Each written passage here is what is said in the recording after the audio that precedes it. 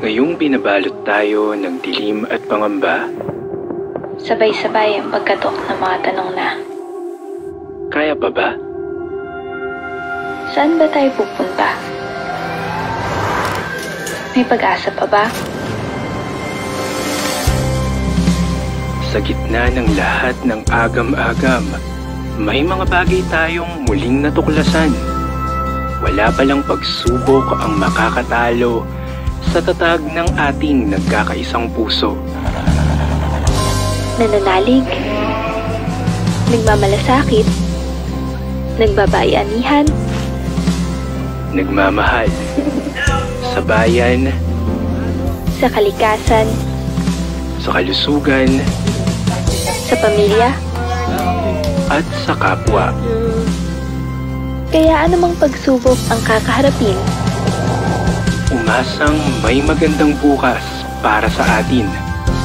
At pagkatapos ng lahat ng ito, sama-sama tayong tatayo.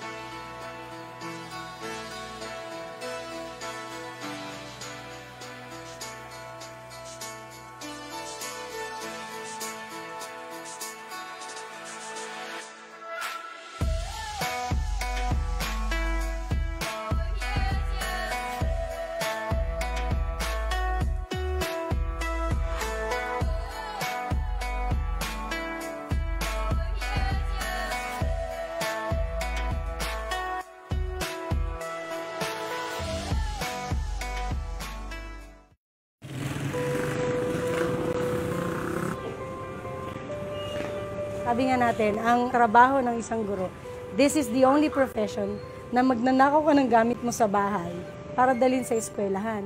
Mabot ako sa puntong yung computer unit sa bahay, saka ka na mag-computer, kailangan ko sa klase.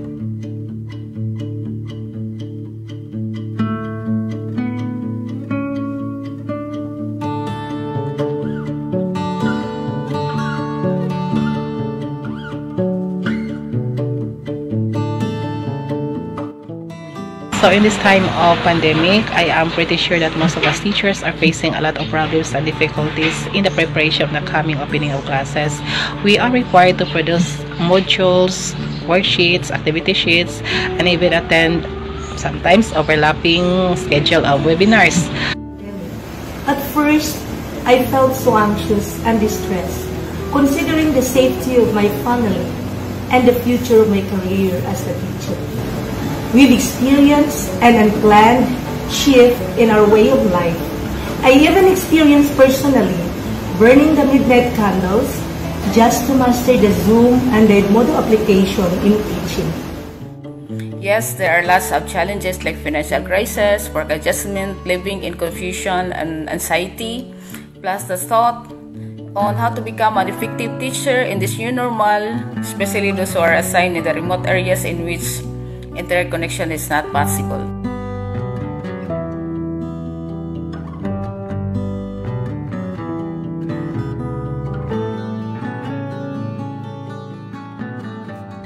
First and foremost, I always do believe in the saying, you cannot give what you do not have.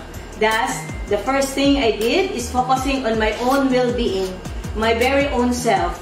Being mindful with myself will cascade to my surroundings, to the current situation wherein great crisis is happening. As a Filipino teacher, the support I get from my family, friends, fellow teachers, and school administration has helped me cope with the challenges brought by this global pandemic. Being positive that this pandemic will end soon has afforded me to see life in a different and better perspective. It's just a matter of commitment, dedication, and hard work, and the passion to be of service.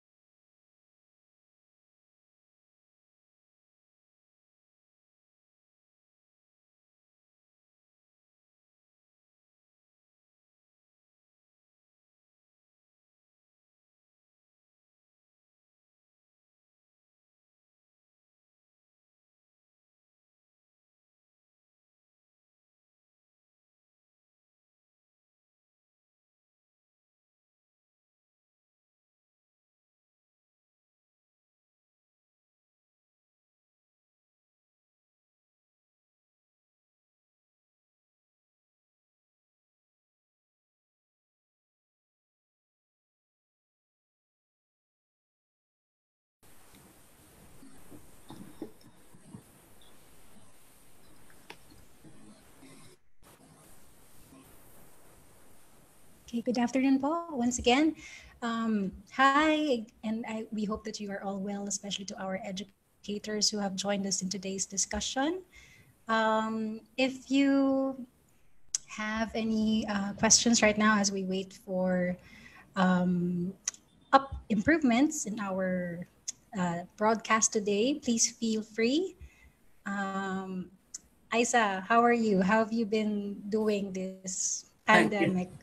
Yeah, as I said, being part of the Philippine Mental Health Association, we've been helping a lot of people who are affected by this pandemic, no? And part of those are the general public, which would include itong mga teachers natin, yung mga anxiety, depression. They can come to us and ask us for help. May online help kami.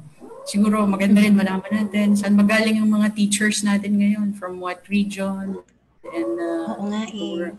para we can know. Yan, meron tayong Region 7. We have Region 7. Region 7. It's Negros Oriental, tama po ba? I will just, ito na. Mga teachers na mga kaharap Region natin. 7 is one of the areas na medyo, ayan, may SDO Pasay. We have from Cebu.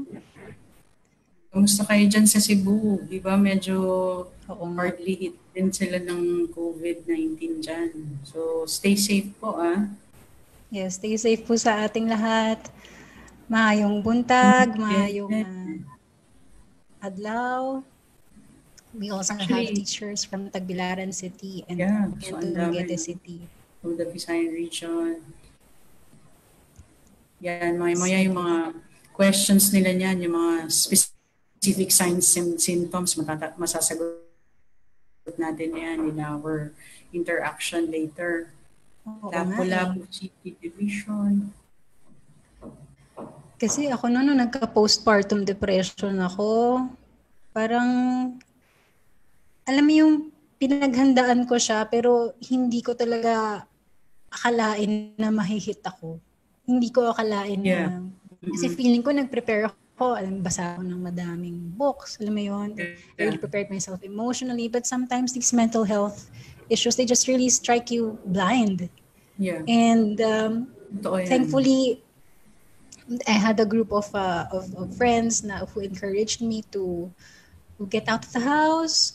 Your baby is not your world. May mga ganun sila mga advice. And with the help of my husband, nakahango naman kahit sa tulong ng Panginoon. Pero kamusta po kaya yung mga important is Ms. Rolyn?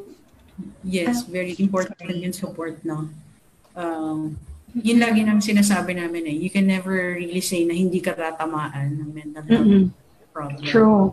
No one is actually spared from it, actually. Yes. Good afternoon, Dr. Raiko. Good afternoon, City. Yeah, you were saying about the support system is very important, no? Especially for those who have mental health issues. Talagang mas maganda yung nagiging treatment, intervention kapag nandyan yung strong yung support system. So I'm happy to hear that your support system is very strong. Pero paano po kaya ang ating mga teachers ngayon, ano? Yes. So kaya talagang importante palakasin natin muna yung kanilang sariling resiliency, no? So that's what we're going to discuss, no? Siguro a little later on. Yung kanilang coping. Oo. Actually, magandang mapakinggan sa kanila mismo galing how they cope. Kasi coping is different for every person. So it's important that we also hear their experiences. No? So what is the coping of another person? Kunwari, ikaw ganito ginawa mo. The other person may do the same pero hindi pareho ng effect. No? So, yeah, I think si Miss Rolyn ata ay teacher, di ba? So baka we can ask her also. Oo nga, no? Hi, Miss Rolyn. Good afternoon, Miss Rolyn. Ayan. Hello po. Good afternoon. Hi. Hi po, Doc. Afternoon, Miss Hi. City, Ma'am Aisa. Good afternoon. Afternoon. Miss Rolyn, how are you? I'm doing good, thank God. Eto, surviving. Yeah. And yeah, doing the hustle sa school, yung mga requirements, ganon. So, But I'm very happy. Nag-start na yung learning sessions ba sa school? Ay, hindi pa po. It will be starting on August 24 pa po. Talagang But the Department of 24. Education, the Department of Education as of the moment is preparing po for the opening of classes. So I heard that piloting na kayo. Parang ganon sinasabi Yes ni po. Secretary Brio last night, right? Yes Piloting, po. Opo, meron ng ganon, and then nag-QA na rin po ng mga modules, especially in the Division of Negros Oriental. So these are only some of the steps that we are doing para maging prepared talaga for August 24. Yeah. But kamusta po kayo, Miss Rolyn, nung biglang nag-lockdown, biglang nag-quarantine? Kamusta po yung adjustment nyo and your fellow teachers? Personally po, I would say na okay naman for me kasi I'm not really used to going out, ganon. I only go out para pupunta sa school, ganon, pupunta sa city, sa Dumaguete City, ganon. But I believe some of the teachers, there are a lot of teachers also na meron din silang mga personal struggles nila. So I will be sharing later kung ano yung mga internal struggles nila. And oftentimes kasi hindi nila na-express yung mga struggles nila kasi they are expected to be the strong kind of people kasi the students are really dependent on them and also the community at some point. So yun, I've tried to ask some of my teacher friends about their struggles, and later on, I will be sharing some of it sa inyo po. Siguro later, masasagot din ni Dr. Raiko kung paano nila yun, you overcome all those struggles, those things. And sa atin pong mga teachers, please feel free to ask questions or to share stories. Lahat po yan ay welcome, lahat po yan ay pakikinggan natin ngayon. Yes. It will be very enriching to know your experiences too, no? Kasi sa usapang mental health, masabi natin, kaming mga tinatawag na experts, no? Yung we can give advice, we can give suggestions based on researches, but the situation now is different, this is unprecedented, no? Sabi nga, this is something new for all of us. So the stress, it's coming from all over. Minsan yung iniisip mo na akala mo kaya mo pala, hindi mo pala kaya, or yung akala mo hindi mo makakaya, kaya mo naman pala, di ba? So these are the things that we're actually in our online support, yung PMHA online support, dahil nawalan nga ng face-to-face na consultations. Ang dami naming mga bagong concerns, no, na natututunan din, at makikita mo rin ang mga Pilipino talagang very resilient, no. They seek for help, but actually they already have things, no, that they are doing to address the concerns. Pero it's important pa rin talaga that we're having these kinds of conversations because, we learn from each other. Pag tinignan natin yung stats ng mga nagsisik sa atin ng online support, no? More anxiety talaga yung kanilang naging concern. Yes. I think kahit yung mga teachers natin ngayon, isa yan sa mga concerns nila. Right. I think yung the people that we perceive to be the strongest or that we expect to be the strongest, parang sila talaga yung mabigat, kumbaga yung krus na pinapasana. Dapat tinatanong sila. Yes. Sila yung tinatanong natin, how are you? Siguro kahit si Sir RD, pwede nating tanongin, as an regional director, ano naman yung mga concerns nila sa level nila. Kasi sa mga teachers level, meron yan. Pero I'm sure, mataas din ng pressure from the regional directors level. So, nandito na ata si Sir RD, pwede siyang i-join sa atin. Sir, ano bang mga concerns niyo dyan sa region? Okay po, Miss Aisa at Miss City, pleasant afternoon and to all. No?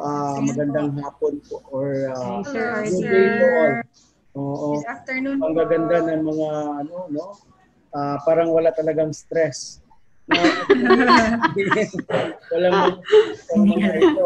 Actually, sabi ko, if I do not have a God and a family or is a very supportive, siguro I'm already breaking down. Yeah. Just like today, I have conflict of schedules. So while having a national MANCOM, which is an emergency meeting, and then we have here with this. Now, if you do not have the strong support mechanism, possibly, yon magbe-breakdown ka talaga. But one of my secrets is clinging to God. And what I'm doing is always for the glory of God and also for my family as well. So I'm sure they're always there for me and that's it. So smile pa din. Yes. So, in Region 7, go. Kami palagi Siguro, Ms. Aiza, let's introduce our panel. Okay. So our first speaker for today is Dr. Carolina Uno Raico, the National Executive Director of the Philippine Mental Health Association, an organization dedicated to address and promote mental health discussions and prevention of mental disorders. Dr. Raico earned her doctorate degree in clinical psychology from the University of Santo Tomas. She is a licensed clinical psychologist and guidance counselor and was a former senior lecturer at the University of the Philippines. With her passion for mental health, she became the program manager of the PMHI AI Education, Advocacy, and Research Department for the last 8 years. Ayan po si Dr. Carolina Raico. Yeah. Yes. Dr. Raico. Yes, good afternoon, everyone. We're really very happy, Thank you for this opportunity to further our organization's advocacy for mental health. I am very happy that we have finally started this partnership with Globe, In fact, during the initial stages of the preparation for this activity, we were really very excited because we know that Globe is a formidable partner in mental health, given its track record of supporting organizations, mental health organizations in the country. And I am particularly grateful that DepEd Region VII has been chosen, specifically chosen, because 2 of our PMHA chapters are actually located in Region VII. Yung PMHA Dumaguete and PMHA Cebu. They're actually in partnership with DepEd. I think last week or 2 weeks ago, our Cebu chapter conducted a psychological first aid seminar, a webinar for teachers also. So again, thank you very much for making us a part of this program and for putting mental health at the forefront of relevant and meaningful conversations in mental health in the country. Thank you very much. Dr. Carolina, hello po ulit at magandang hapon po ulit sa ating pong mga guro who are joining us today in today's discussion. Once again, #StartANewDay. And let me reintroduce Dr. Carolina Raico, our first panelist for today for the benefit of all who have just joined us. Dr. Carolina Uno Raico is the National Executive Director of the Philippine Mental Health Association, an organization dedicated to address and promote mental health discussions and prevention of mental disorders. Dr. Raico earned her doctorate degree in clinical psychology from the University of Santo Tomas. She is a licensed clinical psychologist and guidance counselor and was a former senior lecturer at the University of the Philippines. With her passion for mental health, she became the program manager of the PMHAI Education, Advocacy, and Research Department for the last 8 years. Once again, welcome to #StartANewDay, Dr. Carolina Raico. Hi, good afternoon, everyone. Okay, So our next panelist is Dr. Celestiano Jimenez. He is currently Director 3 and Officer in Charge of the Office of the Regional Director of the Department of Education in Region 7 from July 1, 2019 up to the present. DepEd Region 7 has also been identified as the Innovation Regional Office. Following 4 years of service as Schools Division Superintendent of the Negros Oriental, he became the OIC Assistant Regional Director of Negros Island Region, or the NIR. And a year after, he was transferred back to Region 7 as Assistant Regional Director before being the concurrent OIC Regional Director. So let's welcome R.D. Jimenez. Good afternoon po. Good afternoon, Ms. Aisa and Ms. Siti, and to all. No? So first, I would like to thank and praise God for allowing this day to happen and for you all to be instruments of His help for Region 7, especially the Department of Education Region 7.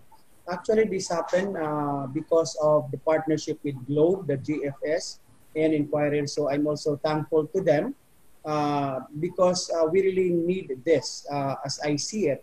And I observed from our personnel, both the teaching and non-teaching personnel. That's why I really requested that this will be the first episode, the mental health advocacy, no, on our orientation, also on our teachers and non-teaching personnel, because it is our desire in DepEd Region 7 to always prioritize the welfare and well-being of our personnel, both teaching and non-teaching personnel, because DepEd Region 7 cares for everyone. So with that, again, thank you very much for the opportunity afforded to us and for the partnership. I hope that it will be the first, but this is not just the first, but there will be more to come. So once again, thank you very much. And to all the viewers, to all the who are watching and joining us in this webinar again, thank you and congratulations, because I'm sure you will be enlightened and you will be possibly relieved of the cobwebs that you have in minds in relation to mental health. So once again, thank you and God bless everyone. Maraming salamat po, Dr. Sal. Ramdam na ramdam ko po yung talagang pagkalinga nyo para sa inyong mga guro sa rehiyon ninyo. Thank you so much once again for joining us today. And our last speaker for today is Ms. Roland Jane Prahenog Catanos Gantalao. She is an elementary school teacher 3 at Zamboanguita Central Elementary School of Zamboanguita, Negros Oriental. Currently, she is an English school paper advisor and layout artist at the Zambolite, the official school publication of ZCES. Writing also became her launching pad in expanding her service in the Department of Education to the national level. She is a writer at the Voyager, the official publication of the Division of Negros Oriental. Moreover, she is a contributor to GASA, the official magazine of DepEd Region 7, and was a columnist for 2 years in Times Focus, a local newspaper in Dumaguete City.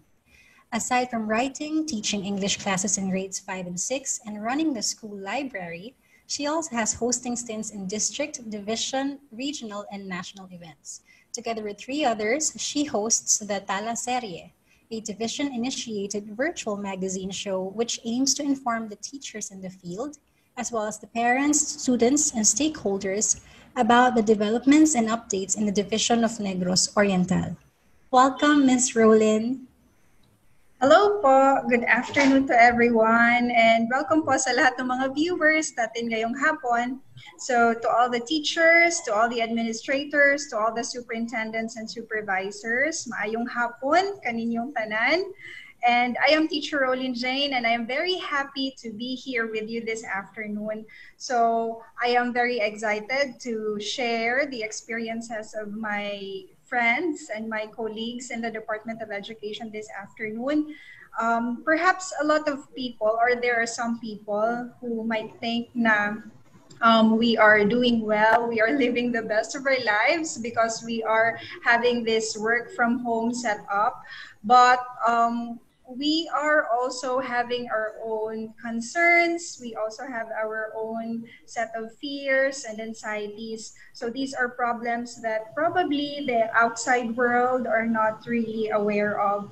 So apart from being classroom teachers, we are also wives, we are also mothers, we are also sisters, we are daughters, we are fathers, we are husbands, brothers, and sons. So we have roles and responsibilities po sa family namin, sa mga friends namin, and sa fellow men. Kaya like everyone else, we also need help. Kaya po this afternoon, we are very grateful to have this particular platform wherein issues and concerns regarding our mental health can be addressed. So I'm also very excited kung ano yung magiging discussion this afternoon. And I am urging everyone who are watching right now to really stay tuned until the end of the program, because I believe that we will be gleaning or getting a lot of substantial information ngayong hapon. So, yun po. Thank you, Ms. Rowlin. We're really happy to have you part of our panel today. And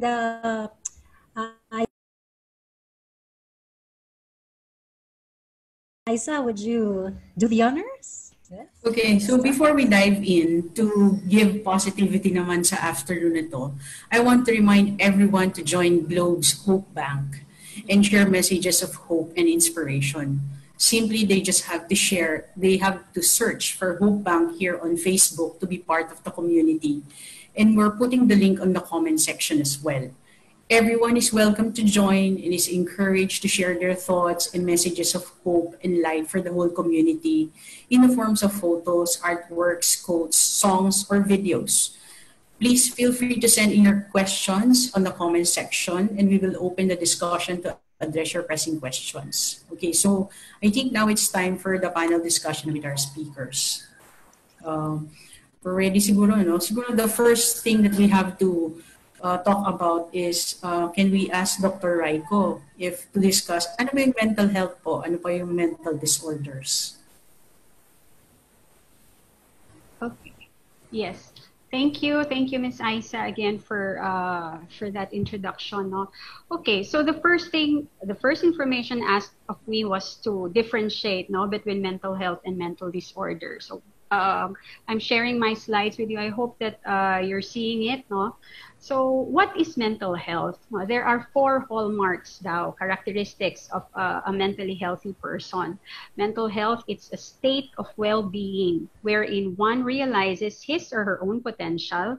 That would mean that we're aware, no, of what our strengths are, what our limitations are. So it's our self-awareness, it's the image of ourselves, no, that is supposed to be positive because we know which ones we need to improve on and which ones are our strengths. And then the other thing is that we can cope with the normal stresses of life. Operative word, normal stresses of life. What's happening now is actually not normal. So resiliency in the normal stresses of life, it's the characteristic of a mentally healthy person. So later on, we will tackle more about the current pandemic, no? Pero yun nga, sa ngayon, ang characteristic ng tao na mentally healthy, the resiliency is there, no? And can work productively and fruitfully. When we say productively and fruitfully, it's not just an output per se, no? But it's supposed to be something that is that the person feels good about, no? Creative and productive, and can contribute to the community. So not just for himself or herself, but there's another purpose. There's a bigger purpose to what the person is doing. So that's mental health. Now, for mental disorder, next slide, please. To differentiate it from mental disorder, mental disorder is a condition, no? Any condition that affects a person's thought processes. What are thought processes? Yeah, reasoning, remembering, imagining, problem solving, yan yung thought processes, no? Yung taong may mental disorder, nahihirapan dyan, or yung makikita natin, yung cognitive processes niya, no? Medyo nalilito siya, hindi masyadong makaalala, yan. And then the perception of reality is also affected. What do we mean by this? Perception of reality is how we interpret what's happening around us, no? Our understanding of situations or circumstances that we find ourselves in. So probably we see some people who, for instance, no, may dalawang taong nag-uusap, iniisip niya kaagad siya pinag-uusapan. That's parang mali yung interpretation niya dun sa reality. So that's just an example, no? And then emotions, no? Emotions are affected too. So it's either inappropriate yung emotions or there's lack or absence of emotions, no? And judgment. So even in the littlest things, you know, the person finds himself or herself having difficulty making judgments or decisions. So yun yung mental health and mental disorder. Why do we differentiate that? Madalas kasi kahit kami, no, sa advocacy namin, naririnig namin yung mga tao, when they talk about mental health, they actually describe people who have mental disorder. May mental health kasi yan parang ganon. So, parang nagiging mali yung konsepto ng mga tao. Mental health is actually something that is positive. Now, can we go to the next slide? There are causes of mental disorders. Now, a lot of factors actually, no? It's an interplay of a number of factors, but these are the most common ones, no? Biology, meaning to say, we are composed of different neurotransmitters, no, chemicals in the brain, in our body. So for people who have mental disorders, certain kinds of mental disorders, they've been found to either have an oversupply or an undersupply of certain neurotransmitters in the brain. Genetics is also a factor, no? What do we mean by genetics? It's hereditary, namamana kumbaga. So totoo po yun, no? There are many conditions, in fact, that when we ask the history, you would see that, you know, a parent or an earlier generation has that kind of disorder too. Okay, so life events, extreme life events also tend to trigger, no, certain kinds of mental disorders in some people, no. So yung iba, pag pinagsama-sama mo ito, mas nagiging prone sila, no, vulnerable to different mental health concerns. Okay, so just like what I was saying earlier, can we go to the next slide? Just to emphasize, mental health is a positive concept, while mental disorders are conditions that need treatment, okay? Okay, so in terms of statistics, alam nyo ba that actually 1 in 5 people, no? Generally speaking, 1 in 5 people, can we go on to the next slide, please? 1 in 5 people is actually affected by a mental health problem. So ilan tayo na nandito ngayon? Nakalagay dito 74. Pagpalagay mo ng 70. So that's 20%, no? Ilan yung 20% ng 70? Around 14 probably. Tama ba ako? Tama ba yung math ko? Psychologist po ako, hindi ako magaling sa math. Pero divided by 14. So around 14. 14.8. Pagpalagay 15. Okay. Ngayon lang ako tumama. Galing. So, yun, parang around 14 of us has a mental health problem. Okay. When we say mental health problem naman kasi, it doesn't necessarily mean agad na yun talagang full-blown mental disorder. So any one of us, no, can actually develop a mental health problem or a mental health condition at any given time. So Miss City was sharing earlier, no, about the mental health concern or mental health issue, no, that she encountered, no, she experienced. Pero sabi ko, parang maganda yung gano'n, no, na nakakapagsalita tayo because it also helps lessen the stigma, no, that helps a lot, okay? And it can happen to anyone regardless of age, gender, sex, socioeconomic status, race, religion, kahit sino pwede. So kahit mayaman, kahit mahirap, pwedeng magkaroon ng mental disorder. Ayun. So, and one last thing, no? One last basic input that I'd like to share about mental health and mental disorder. Hindi na siya binary concept lang. May mga researches na, no, na particularly this Lancet Commission on Global Mental Health, they came out with a comprehensive article last year, I think in 2019. Yung mental health natin, nasa continuum. Hindi kayong mentally healthy ka lang or may mental disorder ka. Hindi ganon. Parang meron tayong, on a scale of 1 to 10, for instance, 10 being the most mentally healthy, in any given day, pwedeng yung mental health natin nasa 5 or nasa 6 because it would depend on the situation that we find ourselves in, no? So pwedeng ganon, pwedeng lumipat-lipat, at hindi ibig sabihin na sa panahon na yon na hindi masyadong you're affected by a certain situation, you are already developing a mental disorder. So it doesn't necessarily mean that it's that way already. So it's just goes to show that yun nga, yung mental health natin affected talaga ng circumstances surrounding our lives, no? And there's always that possibility that we'll go back to our usual normal selves with proper interventions and proper coping, no, that we will do. So there. Ayan.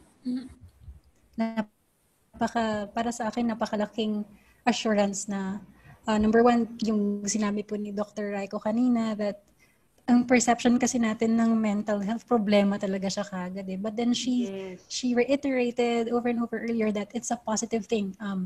Our mental health, our mental well-being is a positive thing. Hindi ibig sabihin na yung katagang mental health, na kung may problema na kagad to, may tornilyo na kagad sa utak. And di ba, ganun po kasi hindi ko po alam kung paano kayo, pinalaki ng kultura natin na yung kulang sa tornilyo. Ano po yung famous na psychiatric? Diba? Yun. O yung may mga ganung mga kulang mga sa terms. tornilyo, sira ulo, yan, yung mga yan. May krung-krung. Yes. O kaya kumbaga parang sabihin mo lang isang araw na parang nalulungkot ako ngayon, iisipin na kagad nila na ng ibang tao na depression yun. Depression na. Pero yun pala, pwede na you are sad today and that you are okay tomorrow because it's a continuing process of being. And thank you so much, Doc. We have questions now. Our first would be, what can one do to help provide an environment that promotes and sustains good mental health? That's a very good question, no? Siguro in the context of our discussion now, no, being this is for educators. I think it's very important to provide a parang avenues where people can talk about their feelings, their emotions. Siguro, I'm sure maraming mga meeting ngayon, ano? Pero one of the ways that we can do this is by setting aside time, not just necessarily for the formal meetings, probably before or after the formal meetings, yung kumustahan sessions muna, and structure it in such a way that it will be a safe space where there will be no judgments about the feelings of each one when people share, no, about their difficulties, para nandun yung, the people feel that it's okay to talk, no, ma-encourage sila. I think it's a good way, no, of providing that kind of a mentally healthy environment for especially for our educators. I don't know how you do it in DepEd po. Baka yung per department ba? Kasi mahirap naman mag-share kung napakalaking grupo, di ba? So baka yung siguro yung science department or, things like that. Yeah. Tsaka sa tingin ko yung salitang mental pa lang, no? Isa sa mga nagiging balakid or it's difficult to talk about the word mental in itself. Sabi nga natin, ang daming tawag ng mga Pilipino tungkol pagka sinabing mental, iba yung naiisip nila.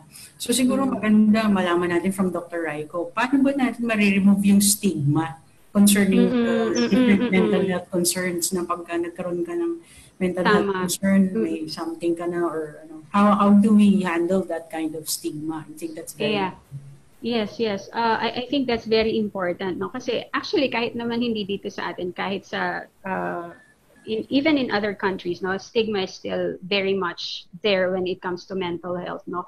I think one of the ways by which we can lessen the stigma is by being watchful ourselves of our language, being conscious of our language. Miss City was saying earlier that, you know, things like, yung minsan sad ka lang, pero ang ginagamit mong term, depression, yung ganyan. We need to educate ourselves, no? Because, like yung example na yon, if you say that you're sad, if you say that you're depressed, but you're actually, you know, that's just a normal sadness, it diminishes the impact, no, of the condition to those who are really experiencing it. Parang iniisip tuloy ng iba, arte lang yan, yung depression na yan, kasi masyadong nino-normalize, no, yung language. So that's one. And then we should also probably encourage an environment where physical health and mental health are equally taken care of. Yung pareho silang inaalagaan, no. Like I always say this, no. I am hopeful of the time when people say that they're going to their mental health professional or psychologist or counselor, parang nagsasabi lang tayo ng pupunta ako sa dentist ko. Di ba? It's supposed to be like that because like what I said earlier, there are conditions in fact that are really biological in nature, like kulang sa neurotransmitter. So it's just like diabetes, di ba? May kulang sa'yo, kaya meron kang sakit. So yung insulin yon. Yung dito naman, dopamine or other neurotransmitters in the brain. So yun, parang to lessen the stigma. Okay. Dr. Raiko, meron po tayong mga konting questions dito ngayon. Okay. Would it be okay to address one question? Sure. Meron po dito, do you have time for this part of the, siguro okay lang? Okay lang. Or okay. later na po siguro, no? Let's move on to our next topic for today. Ito naman, Doc, talagang very we have time daw. We have time. Okay, good. Sige. Ito po kasi, Doc, ano po ang sabi po ni conscious kami sa oras eh. Yung po ba kasama po ba sa training? Okay lang, sige. Okay, go. Ito po. Nasaan ba tayo? Ayun. Sabi ni Dr. Maramaya V. Tumalon, I am implementing a capstone project. It's a mental health management protocol when I had the first activity as an intervention. Most of the participants ask, Ma'am, kami daw mga baliw. So, yan. Yes. Okay. And then meron din po siyang tanong kanina, ano po ba ang specific signs and symptoms of a teacher at risk of mental health problems? Okay. So, I think first and foremost, makikita mo naman usually yan sa appearance, no? And the general behavior. So, minsan talagang makikita mo medyo nagde-deteriorate yung appearance because hygiene is already being neglected. And then in terms of behavior or yung interaction with other people, you'd notice that there will be sudden changes, no? Yung iba na sobrang dati sociable would be suddenly withdrawn, or yung iba naman parang sobra namang naging sociable or lahat kinakausap. So, makikita mo if there are changes, no? In those behaviors. Moods also, no? Yung parang either too irritable or madaling very overly sensitive, madaling magalit, things like that, no? So makikita mo behaviorally, physically, there would be those changes. But meron din yang mga nararamdaman na experience, no, na pwedeng hindi natin nakikita, like yung sleeping problems, either they're oversleeping or may insomnia naman. And then in terms of eating patterns, yan, either eating too much or hindi talaga kumakain. So all those things, if we see those things, mga lalo na yung kahit sa umpisa pa lang, baka kailangan tanungin na natin, no?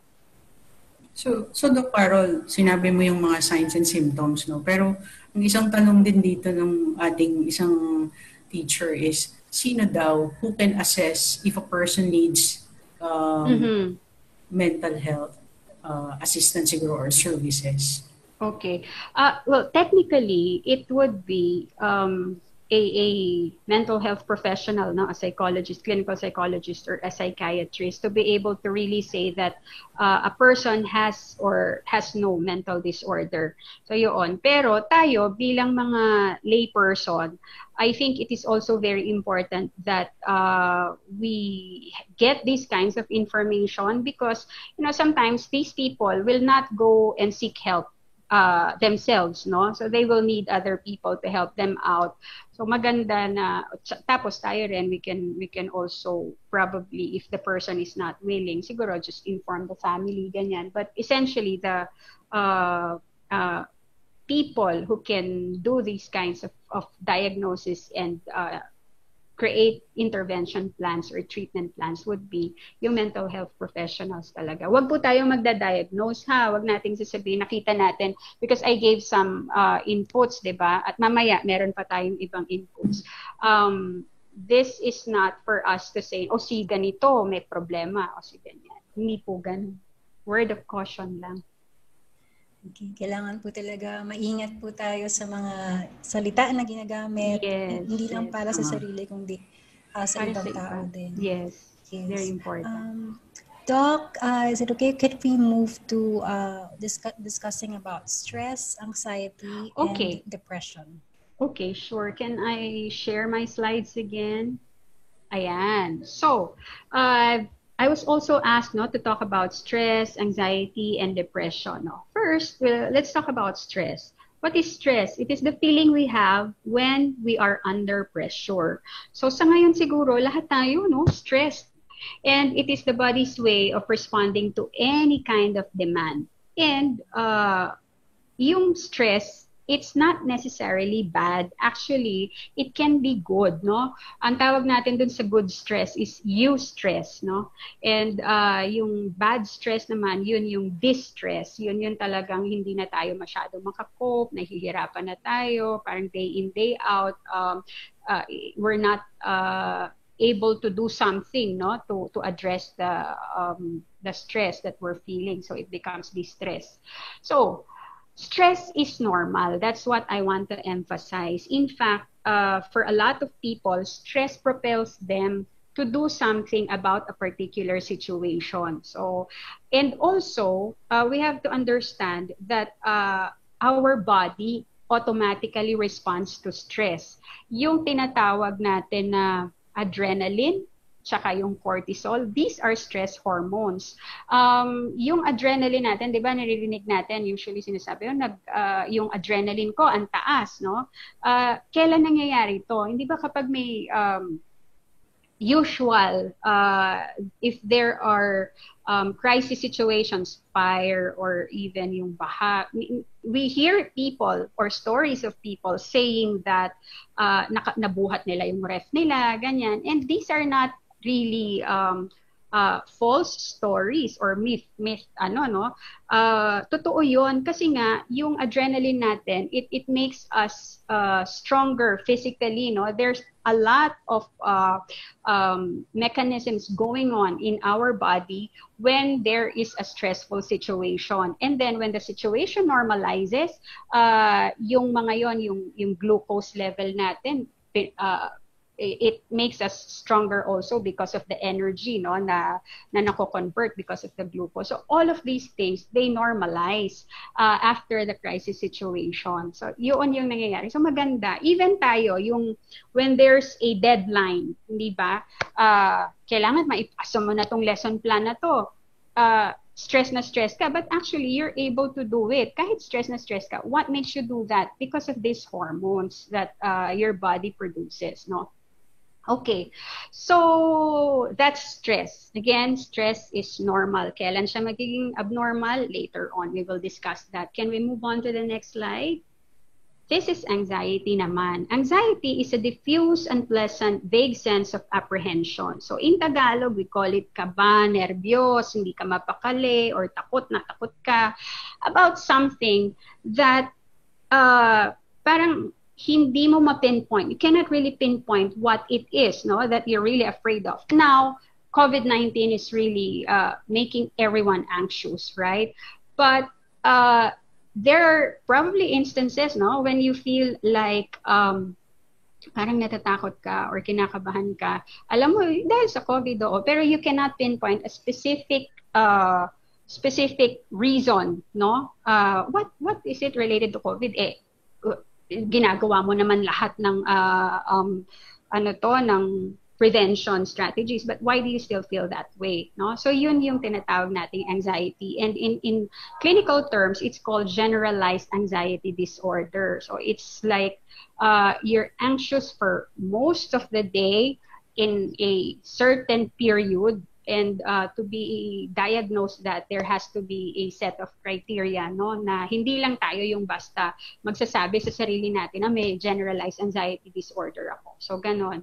Pero yun, I don't know how you call it in Visayan, pero yung sa Tagalog po, yan yung kaba, nervyos, di mapakali, or takot, no?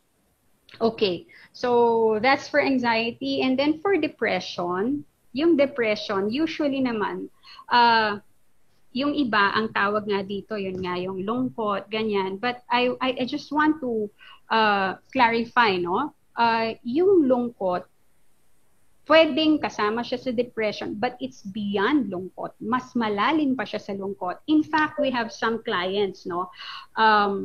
These are young students, personal clients of mine, who would say, Miss, mas maganda nga if I feel sadness pa kasi at least I know that I'm alive because I feel something. For other people, it's really parang an abyss, sobrang emptiness, ganun yung description. So it's a mental disorder. That's why you have to differentiate sadness from depression. So depression, it's a mental disorder that presents with depressed mood, loss of interest or pleasure, decreased energy, feelings of guilt or low self-worth, disturbed sleep or appetite, and poor concentration. And in more severe forms, it can lead to people thinking of ending their lives because there's nothing else there. So sobrang empty nga there's no meaning anymore. So yun, that's clinical depression, ano? Okay. Now, the question is, when does it become a mental disorder? So ito po yun, when it is excessive. Example, when you lose somebody, siguro for whatever reason, naghiwalay kayo or namatay, or for whatever reason, nakakalungkot talaga yon, hindi ba? Kaiyak yon. Pero there will come a point in time when you will be able to recover from that, no? But for clinical depression, walang ganon. Minsan kahit walang rason, nandun yung pakiramdam. Okay? It just, out of nowhere, it's there. So yun. So excessive and then prolonged. Hindi natin pwedeng sabihin naman o hindi natin pwedeng taningan na o dapat isang linggo lang malungkot ka kapag nag-break kayo ng boyfriend mo, pagkatapos niyan wala na. Hindi naman pwedeng ganun. Iba-iba rin naman talaga yung ability natin to cope with different situations. But extremely prolonged feelings, no, or emotional reactions to something may be a symptom or a sign of something else, no. And another one is when it already affects our daily functions. When we feel sad, we're still able to work, right? To do our day-to-day activities. We're able to relate with people, but if it's a mental disorder already, everything else is affected. Like we don't do your usual responsibilities, you're not able to perform these anymore, no? So these are excessive, prolonged, already affects our daily functions. Now, there are about, I just talked to you about two mental disorders, yung anxiety and depression. Pero siguro there are about more than 300 kinds of mental disorders there, no, listed. At bawat isa po yan, merong criteria na tinatawag. Yung set ng criteria na yan, importante na masabi ng mabuti sa mental health professional, can we go back yan? Masabi natin sa mental health professional para sila mismo yung magsabi na, okay, this is this disorder and not that disorder, and this is the kind of treatment needed for this kind of disorder. So, yun. Okay, now, stress, next slide please. Stress is, like what I said earlier, it's something that is normal. It becomes, it can cause these kinds of disorders when it is prolonged also and without healthy coping, no? So hindi tayo nakaka-cope. Iba when they are stressed, what do? Nagsusuccumb sa vices, no? Sigarilyo, inom, or even drugs. No, that's not healthy coping, and these may actually lead to more severe forms of mental disorders. So yun. Okay. Okay. So, thank you very much, Dr. Raiko. No? That's very informative. Pero siguro for us to know naman sa level naman mga kasama natin dito, teachers, let's ask Sir RD and Ms. Gandalao if they would, it would be okay for them to share yung, ano ba yung everyday challenges nila as a regional director and as a teacher that might have an effect on their mental health. Mas maganda para I'm sure the teachers here will be familiar with those concerns also, and this might give them a comfort at the fact that they're not alone in experiencing those things para lang maka-level off natin. So, Sir RD and Ms. Gandalao, sino pong gustong magsimula sa inyo? Sige po. Thank you. Ano po yung mga challenges natin? Okay po. As to the challenges, no, as a regional director in the regional office, one of the challenges is in the schedules, everyday schedules, and another is yung as if everybody believes that you know all, or every time they will bring you something like a concern or an issue. People would think that you can address that issue. So that's why I am but also a human being. I also have other so many concerns, not only in the not only in the office, but also in my family. You know? So those are the day-to-day actually challenges in my office. So especially now that we are the new normal. That number one is meetings. For example, meetings, central office will call for a meeting, conflict with the meeting with other agencies, and all are very important and need that the regional director will be attending. So those are part. So sometimes I will think of what shall I do with this? So the stress, my heart keep on pumping. That's why sometimes also I even ask one of our friend doctor, why is it that I have also some like bump ups here at my yung sa likod. So at sabi stress daw yun. Sabi ko, yes. Baka yun na iba na siyang stress ang parang accumulating cortisols na yung iniipit ko dahil doon yung coping mechanism na lang ang ko. I have to be with my children, no? So tatawa ko para sa kanila, mag-nood kami ng movie together para at least from a moment or in time mayroon talaga akong ma-out ako sa yung iniisip ko na naku baka pag tuloy-tuloy ito baka pagdating ko sa office palagi nila akong tumatawa, no? So hindi na smile, tumatawa na. So, yun yung mga concerns actually every day. Especially now in this crisis of pandemic. Especially that we are in Cebu, no? I am in Cebu City, and the enhanced community quarantine keep on extending. Palagi na lang extend. So yun ang ano din ang problema natin. Aside from that, we're thinking of how can we help our people.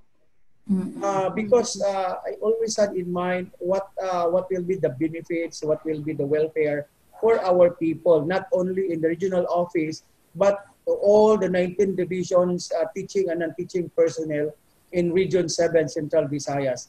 And to date, we have around 82,000 more or less teaching and non-teaching personnel. How can I possibly help them also cope with their stresses and all? So those are some of the challenges that I am always thinking. No, sometimes I cannot sleep. So possibly with this seminar or webinar, I will be helped, no, in relation to all those concerns that I have and the challenges that I am facing. Thank you. Sir, ang dami nyo palang dala kaya sumasakit yung likod nyo. Yung 82,000 na yun nasa likod niyo lahat. Ano? Pero gusto kong sabihin kay RD Sal, mukha pa rin po kayong fresh, sir. Oh, yeah. Salamat. Praise God. Tsaka, yeah, I just would like to share, talagang makikita mo yung sincerity ni RD Sal, no? Yes. Yung parang he's been very consistent about talking about how to be able to help, be more of assistance to the teachers, non-teaching personnel. So I salute you, sir. Thank you, Doc. Siguro sa din sa inyo because you are really instruments from God to help us, to help me as well, no? Personally, you help me so that I can help other people. Lahat tayo may kanya-kanyang role po. Yes. Thank you. Thank you, sir. Okay. Siguro sa level naman ng mga teachers, let's hear from Miss Rolyn siguro. Miss Rolyn, ano naman yung challenges sa inyo? Yes, hello po. Miss Rolyn, wala ka pong camera. Gusto namin makita ang pretty face. Opo. Pretty face. You cannot start your video kasi daw, sabi ng host. Okay. Sige po. Magsa-start na po yan. Ayan, there you go. Okay po. So, as a teacher naman po, I have been in the service for around 5 years. And during those 5 years po, as a teacher, I have become dependent on routinary activities as an educator. So, one of the challenges talaga po that I experienced during the pandemic, and I believe all of the teachers, is the fact that there was a sudden alteration sa mga schedules namin. I believe that the quarantine started on the early parts of May or March yun, and it has affected everyone po since then. Not only the education sector, but all of the people in the world.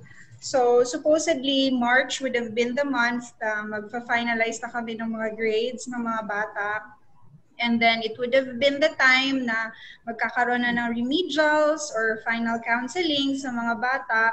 And then on the early days of April, that would be the time na magkakaroon na ng graduation. So at that point in time, we would be very busy na in preparing for the report cards of the children, tapos yung mga honor students pa, yung mga certificates nila, ganon.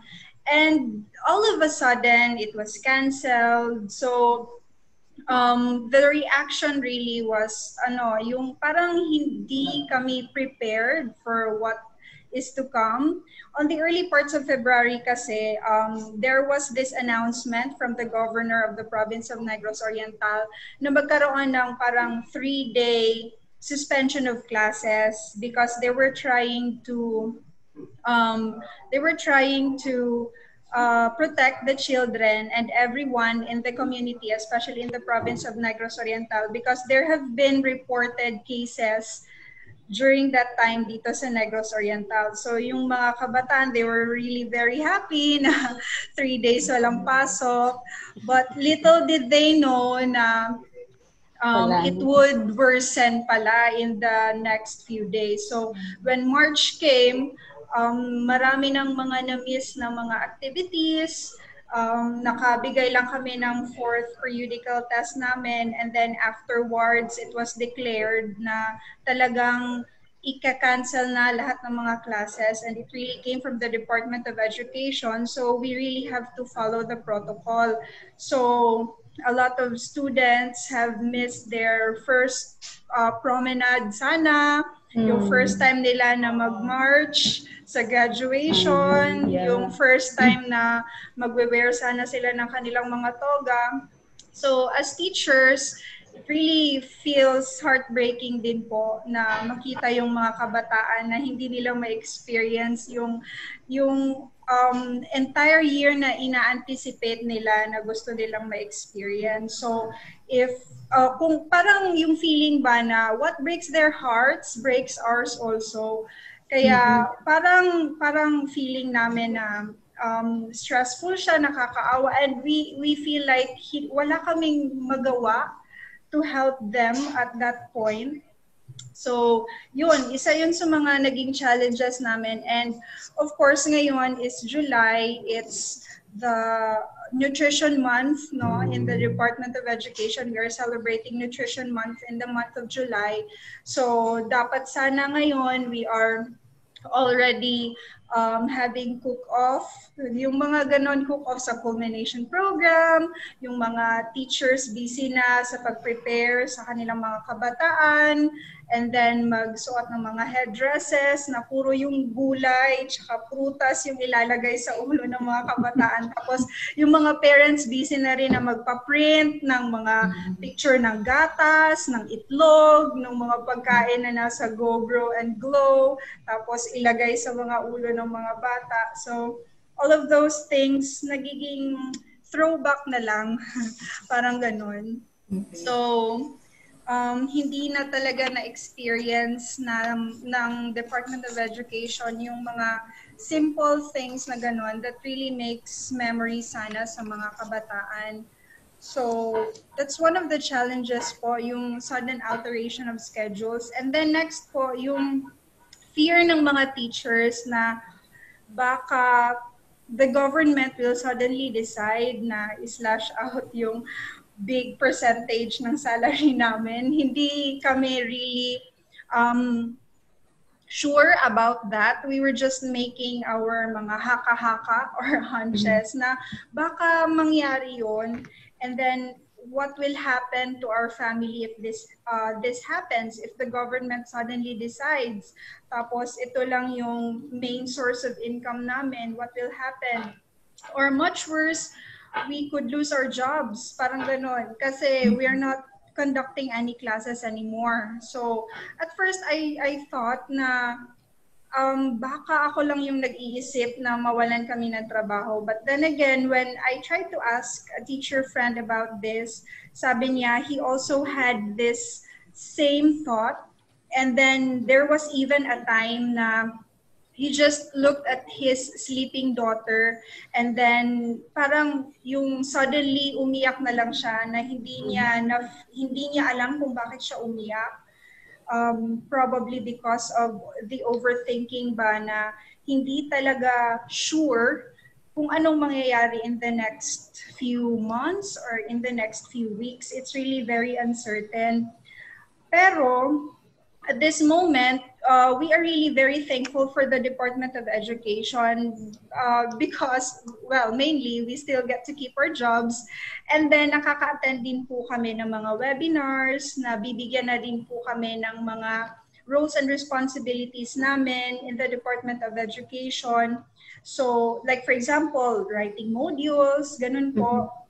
And then those under GCQ or General Community Quarantine and Modified General Community Quarantine areas, teachers are starting to report to school na po on a skeleton workforce scheme. So teachers are trying to get up from the feeling of anxiety and fear that they really experienced, especially on the early months of the lockdown or the quarantine. And then another challenge po is the fact na hindi ho lahat ng mga teachers ay, let's say, tech-savvy o yung talagang merong great idea or knowledge about technology. There are also other places in the Philippines, in the division of Negros Oriental to be specific, na hindi pa rin naaabot ng signal. So kapag merong mga online reports na kailangan gawin, so nahihirapan po talaga sila. I even have this teacher friend na during the lockdown, sabi ng mga colleagues niya na siya na lang yung walang report. So kailangan na siyang mag-submit. Online survey siya. So kailangan pa siyang lumabas. She needs to travel pa for a few meters outside her home para makakuha ng good signal. Kaso, wala ho siyang quarantine pass. And then, a few meters from their home, merong checkpoint, ganon. So, talagang she felt really confused kung anong gagawin kasi nag-deadline na yung online survey. So, kailangan niya talagang gawin. So, what she really did was naglakas loob siya na lumabas, nag-pray na sana hindi mahuli ng pulis kasi nga wala siyang quarantine pass. Successful naman yung pagpasa niya ng online survey. Pero yun nga, thrilling, very thrilling yung kanyang experience. Yun. And then lastly po, I believe this is a challenge po sa mga teachers, yung being bombarded with fake news, with misinformation and negativities online.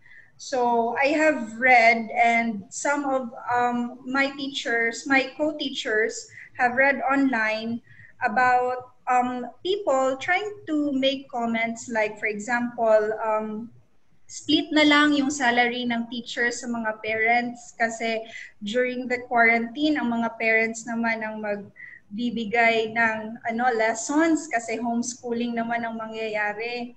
Parang ganun ba na split na lang daw yung salary. And then some would also say, nagre-raise ng concern kung bakit daw nakaka-receive ng bonus yung mga teachers, wala namang classes, ganun. But little did they know na yung mga blessings na natatanggap ng mga teachers, sinishare din nila sa community. I have teacher friends who help in the repacking of goods. And kami po sa Division of Negros Oriental, and I believe in the region, in Region VII, teachers give any amount to the community na ginagawa po naming source na nakakabili ng mga goods, nire-repack, and then distributed to the community, especially to those people or families who have been greatly affected by the pandemic. So sana these people have seen the efforts of the teachers to also help the community para naman po hindi palaging bombarded with negativities and fake news yung mga teachers. So yun lang po. Those are the main challenges or concerns ng mga teachers po in the field. Okay, thank you so much, Ms. Rowland, for sharing. Before we move on to the next topic, may we remind our viewers and our participants here that you can still send in your questions through the comments section, and we will respond to your comments later. Ito na po. Aisa, would you... Actually, this person, nabibigatan ako sa next natin na topic eh. Yeah. Kasi ito na, very... So, we can move on to the next topic, no? Siguro, Dr. Raicor, at this point in time, let's talk about naman, ano ba naman yung effects nitong COVID-19 pandemic sa context ng mental health ng mga educators natin, mga teachers natin. Oh, okay, thank you. No, actually, as I was listening to Ms. Rowland, she gave a comprehensive observation, no, of the effects of this COVID-19 pandemic on them, no, as educators, as teachers. Well, una, siguro sabihin natin, hindi lang sa educators to, no. At first, magpaka-honest tayo. Nung una nung sinabi sa atin na, we'll be working from home, etc. Hindi ba, I would like to assume all of us or most of us were thinking, uy, mas okay yan. We will, especially for us here, no, yung sa traffic, di ka na magta-travel, etc. Pero after a couple of weeks of meetings, planning, coordinations, preparations, and all of that, let's face it, diba? And let's admit it, it has actually become very, very stressful for us. Why? Because nawala yung boundaries no? I think one of the panelists already mentioned this earlier. The boundary meaning,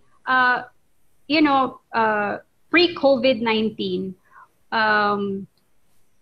our home life is our home life. We usually, probably we bring home some work, pero konting oras lang, and then talagang alam mo na ang boundary mo, bahay ka. So you'll do things that are, the things that you do at home. And then you go to work, the things that your concerns about your home, hindi mo nadadala. Minsan madadala mo onte, but at least the physical space, makikita mo na sa trabaho ka na, so it helps you psychologically, no, to shift. Now there's no more boundaries.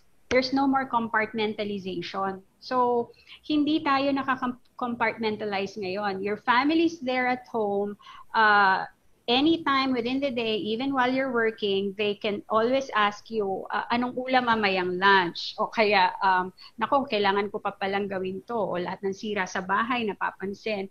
All of those things, and it has become very, very stressful for everyone, I think, lalo sa educators. Kasi nga, sa ngayon, kayo yung pinaka nagpe-prepare for an impending opening of classes, which is already by next month, right? So that compartmentalization, the boundaries set before, it's absent now. So na-enmesh kumbaga lahat ng ating mga kayang hindi isipin dati, no? Yung mga things like I will leave it first at home because I can always go back to it probably when I have a different perspective. After this, I can go back to it and have that solution, no? Because we're having a different environment. Now there's no more like that. So physically, no, yung mobility natin very, very much restricted, and for some that's also very stressful, especially if they're used to moving around a lot. Yung sinabi ni Ms. Rolin about the uncertainty, no, because of the socio-economic effect of this on them, no. A lot of people are actually really anxious, afraid to lose their jobs, and some actually did.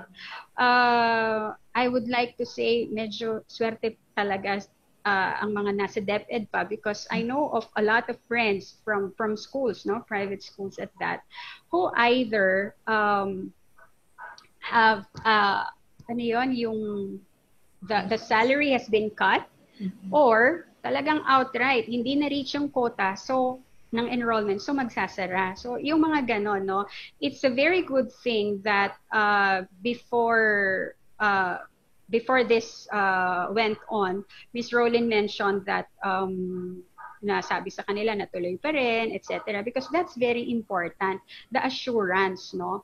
And of course, yun nga, yung psycho-emotional effect naman din ito sa atin, no? Yung some teachers, they're tactile, hindi personality to yung gusto nila, yung nakikita nila live yung mga students, no? Nakakausap, nakakahuntahan, and so with their co-teachers, the interaction, those social interactions, they're absent now. Even if virtually nagkikita-kita kayo, nagmi-meeting kayo, it's still a different thing, no? To be there, you cannot even hug each other, even if you miss each other so much, because that's not allowed, So those things, no? Even if we say that, late na bagay na mga yan, for some people, these actually mean a lot. This means that their support system is not there anymore, because their support system is supposed to be being with people, around people whom they really trust, right? So yun, no? So given that, a lot of emotions, no? Next slide, please. Are you know, it's normal to feel all of these things. Sige, paki-click, ayan. May drama lang konti. So, yan, yung all of these feelings, no? Sadness, there's shock, no? Especially during the early times, no? The earlier times that this happened, no? Exhausted. How many among us feel that even if we're at home and we have, you know, we can sleep naman talaga na mas maaga, ganyan, because we do not brave the traffic anymore. But still, when we wake up, you know, you still feel exhausted, right? So it's a deeper form of tiredness, no? Confused. Some of us are oversensitive, and some relationships, no?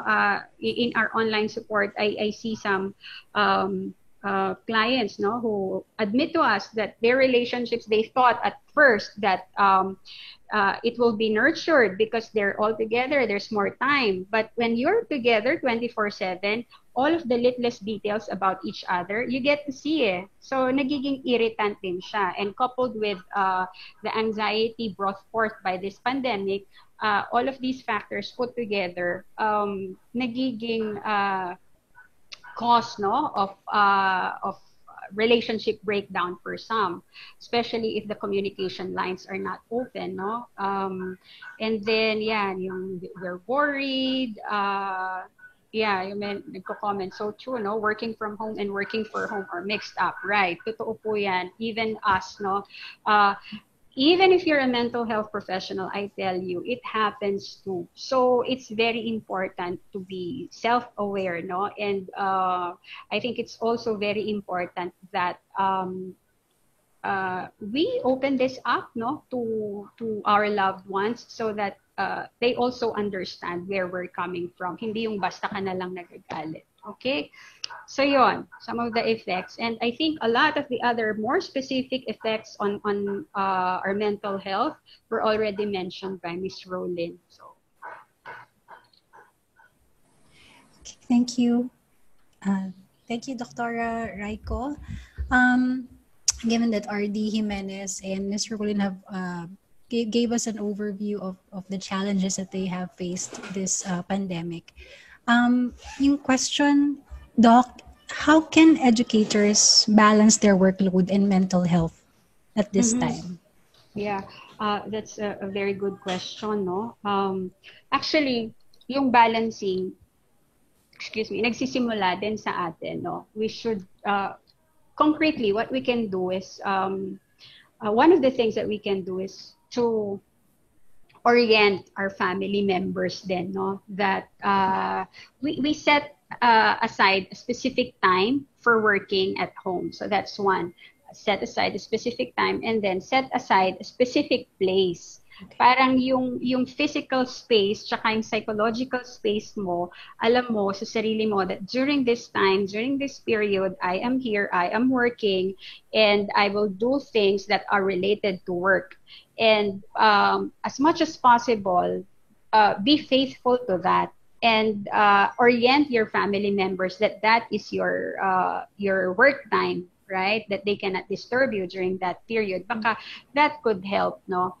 And tayo din, let's also be mindful of our emotions. Kasi minsan, kapag we're so engrossed in what we're doing, we want to finish up everything, no? Minsan nag-over na tayo, and nawawala yung work-life balance, no? I know it is very, very difficult. I know it's easier said than done. But we have to start somewhere kasi. So baka we can start with that practice muna at this time. And then when we feel stressed, ganyan. Kasi coping naman for us, it's not one size fits all, no? Mm-hmm. So let's try to explore ways by which we can cope, and a coping mechanism that works for us. Kasi sa iba sasabihin mo ganito, hindi naman nag-work sa kanila yon. So depende rin talaga dun sa tao. Doc, ano po kayo yung mga examples ng mga coping mechanisms? Mm-hmm. Okay, so for some, singing is a coping mechanism for them, no? Yung alam mo yon, yung it relieves stress for them, no?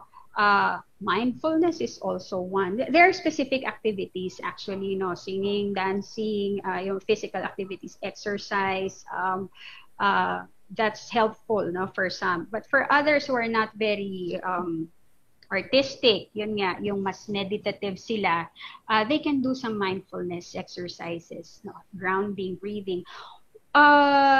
For some people, actually, when I always give this as an advice, because I also use it myself, no, when I feel so overwhelmed, like parang dami-dami na talagang gagawin, hindi mo na alam kung anong unahin mo, it helps to pause, actually. And when you pause, you do some breathing exercises. And how do you do the breathing exercises? You just sit down in that physical space of yours, and then slowly do the breathing, no? Ang tawag ko doon 5-5-5. So 5 counts, slow counts, inhale through the nose, and then hold for 5 counts, and then slowly 5 counts uli, exhale through the mouth. Siguro, you know, repeat that for as long as parang kinakabahan ka pa. Kasi the thing with feeling super anxious or super overwhelmed is that, you know, that feeling passes eh. So, nawawala rin siya. Kapag actually nag-automatic tayo, hindi natin napapansin. Pero kapag medyo kinakabahan tayo, hindi ba, napapansin natin, napapabuntong hininga tayo. So, it's just being mindful of that and doing it as an exercise to cope with that particularly overwhelming feeling at that particular point in time. So, some of the things that we can do. So, Dr. Raiko, yung isang sinabi mo kanina, no, ang dami-daming binabalance ng mga tao because of this pandemic. Merong isang concept na parang nauso ngayon, ang tawag dito toxic productivity eh. What is it? Ano ba yung toxic productivity and how do we address it if it needs to be addressed? And what are the steps beneficial to address this behavior? Actually, kahit wala pang pandemic, medyo maraming tao na yung ganito, no? Guilty as charged of toxic productivity. You know, it's the parang unhealthy and excessive obsession about being productive, no? Regardless of whether the output is of quality, no? Basta dapat makaproduce, ganyan. Remember that in our my discussion about the characteristics of a mentally healthy person, kasama doon yung productivity. Pero sinabi rin natin doon, hindi lang basta productivity, di ba? It has to be yung something of value, creatively done, ganyan. Yung you're happy that you've created that. In toxic productivity, it's a different thing. You just want to, you know, accomplish things, accomplish. It's like a never-ending, an insatiable desire, no, to accomplish something. And it's bad when it is tied up already with your self-worth. Parang kapag hindi ka nakaproduce ngayong araw na to, ang bababa ng tingin mo sa sarili mo. Or when you, you know, when you are able to accomplish something, you feel good about yourself, but for a very little while. And then, andyan ka na naman, gusto mo na naman, ano? So, how can we address this, no? Tingin ko very, ang isang unang-unang dapat natin gawin, let's be good to ourselves, no? Especially at this time, we cannot expect ourselves to be as productive as we were pre-pandemic times, di ba? Parang ages ago yun, pre-pandemic times.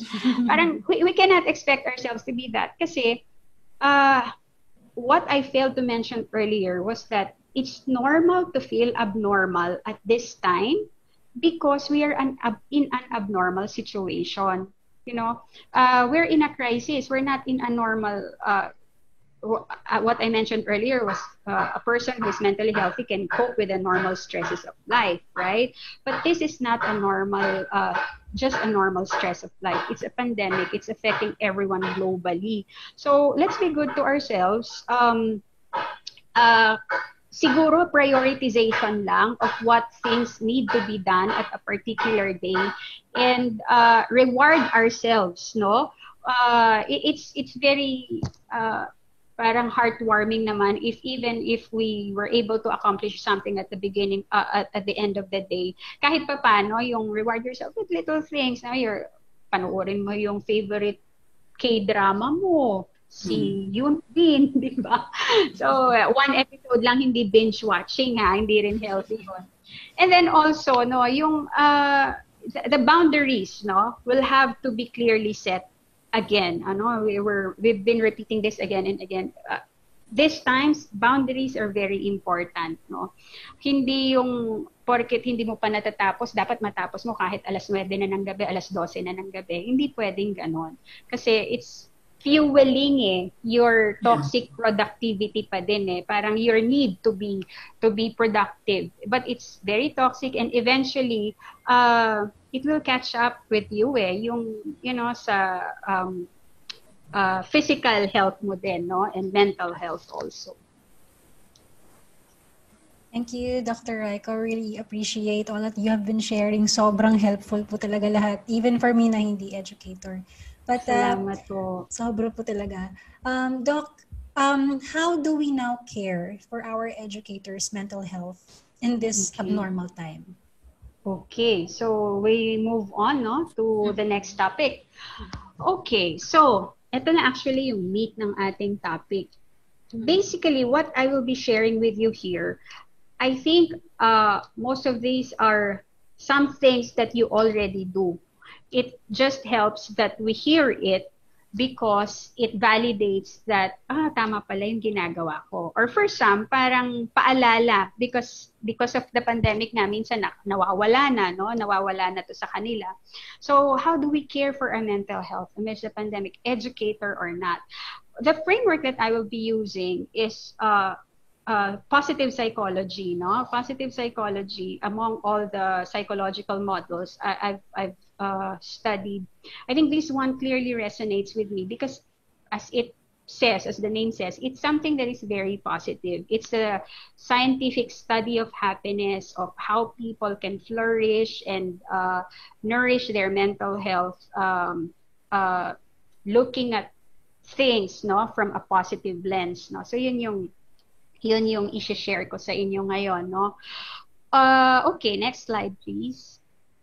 Okay, we start first with positive emotion. I think the single most factor that can help us, no, in addressing all of these negativities now, anxieties, depression, depressive propensities, stresses, is to nurture our positive emotions. So first and foremost, I'd like to share with you what we call the positivity ratio.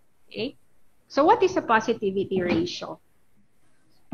Okay, sige, yung positivity ratio, it is when you experience more positive emotions than negative ones at a ratio of 3 positive emotions to every 1 negative, you can enter into an upward spiral of growth. So what do we mean by this? No? When we experience parang a situation that makes us feel negatively, no, that triggers negative emotions in us, ano ba example na ito? Lagi tayong nasa bahay, nag-away kayo ng asawa mo, nagkatampuhan kayo, or sinagot ka ng anak mo, so it triggers negative emotions, right? We have to be conscious of to actively seek for situations naman that will give us positive emotions in order to neutralize the effect of that negative emotion in us. Otherwise, kung yung usual selves natin na sa beginning of the day may hindi magandang nangyari, ay parang domino na, no? Lahat na ng pangyayari, galit ka na, naiinis ka na kasi sinimulan ako ng ganito eh. Parang it's like you are sumusunod ka lang, ganon, doon sa kung ano yung nangyari. You're not in control of things. Here, you're more in control. You're the one seeking positivity. You're the one seeking positive emotions by creating positive experiences that will also give you positive feelings. Otherwise, kapag hindi mo ginawa yun, pwedeng mag-spiral down ka instead of upward spiral of growth. What's spiraling down? If every day negative feelings yung mas triggered sa'yo and mas prone ka talaga to think negatively, you know, negative thinkers, yung mga tinatawag natin na negative thinkers or pessimists, some studies already have shown that they are more prone to develop mental disorders, certain kinds of mental disorders. So ayaw natin yon. So we have to be consciously seeking, no, positive experiences. Yung positive experiences naman, it need not be something grand, no? Hindi naman mag-travel ka. In the first place, you cannot travel now. It can be as simple as eating your favorite food, no? Or hugging your child, or siguro yun nga, no, watching an episode of your favorite series, no? So all of these can give us positive emotions. So yun, para ma-neutralize, hindi ba? Okay, so positivity ratio, and it's based on a research by Barbara Fredrickson, which she used in her book Positivity. Okay, next slide please. Okay, so what are the ways to increase positive emotions? Ay, isa-isa lang muna. Okay, let's start with an attitude of gratitude. Dapat daw, more gratitude, less attitude.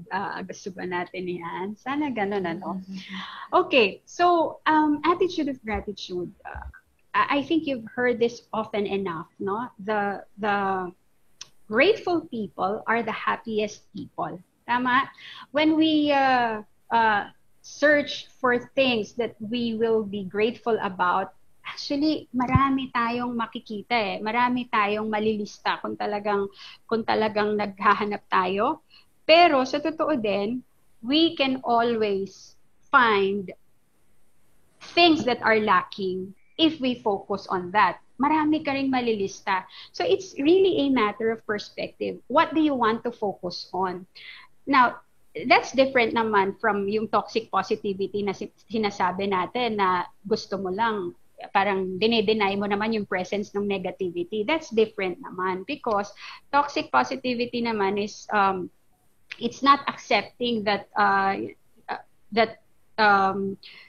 there are negative side of things. Meron naman talagang negative side of things. And in genuine positivity, alam mo, you know, that things are not going well, or that there's COVID, you know, it's lethal, it's highly contagious, you know, all of that. But you know that you can do something about it, no? It doesn't stop with just knowledge. Hindi niya dinideny yung presence or negativity. So I hope that's clear, no? So going back, no, yung attitude of gratitude, yun yung focusing on what we have rather than what we don't have. Okay, so and then being thankful for that and being happy for that. There's still something that's lacking, yes, but at least for now, these are the things that I have, and I'm happy. I'm happy about it. Okay, if you can work for the things that you want to have at this time, so be it. But you still have to, you know, you still need to be grateful for the things that you already are enjoying right now. Okay, so next. Learning optimism. Yan. Yung learning optimism, isa rin ko sa favorite ko. Ito yung we challenge the negative self-talks, no? Ano yung mga negative self-talks natin? Siguro hindi tayo aware dito, no? Pero there are things that we say to ourselves that become our reality. Example, hindi ko kaya yan, or I'm never good enough, or I'm not good enough, I can't do that kasi kulang ako sa ganito, or kulang ako sa ganyan, or I'm not that beautiful as compared to others. Those are our negative self-talks. And these negative self-talks, usually, they came from way, way back, no? From people significant to us, from pwedeng parents, pwedeng significant others, who were important influences in our lives. So, hindi naman sa sinisisi natin sila, kasi they're also a product of how they were brought up, no? And they're also a product of the things that were said to them. So parang ano siya, parang ripple effect. Ngayon tayo na-affectan tayo. Pero the thing is that we're mature adults now, and we have the choice what to believe. Okay? So, how do we do that? Let us challenge those negative self-talks. Instead of telling yourself that you can't do this or you're not beautiful enough, you have to, what I do, I have a mantra every beginning of the day, right? So what is my mantra at the beginning of the day? What do I tell myself? I am a beautiful person inside out. I am at peace with myself and with others. I am mentally healthy. So I start with that. And there are days that I don't feel like saying it because I don't feel like it. But I say it anyway. Why? Because no one will say it to me. So ako yon at kailangan paniwalaan ko. Some days it will not be easy. At the start it will be parang corny naman, ganyan. Pero as you move along, as you practice it, as you exercise those positivity statements about yourself, you will learn to believe it. You will learn to act it, no? Kasi sabi nga, yung how we treat ourselves or how others treat us is actually a mirror of how we treat ourselves. So if we show other people that we love ourselves, that we respect ourselves, they will respect us too. Okay?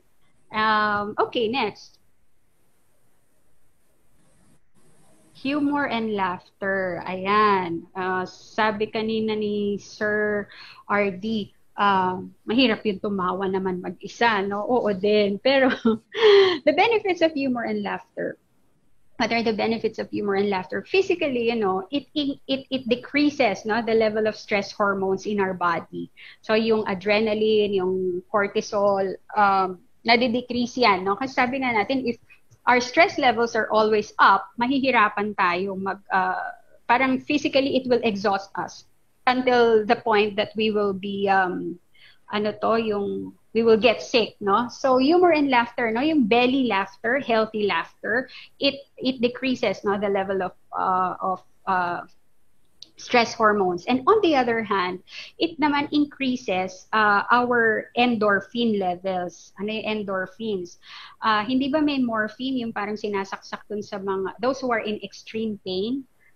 Di ba, yung sa iba sinasabi nga nakaka-high yun. But there we have this natural morphine in our body, and yun nga yung endorphins, no? And humor and laughter help in increasing those hormones, no?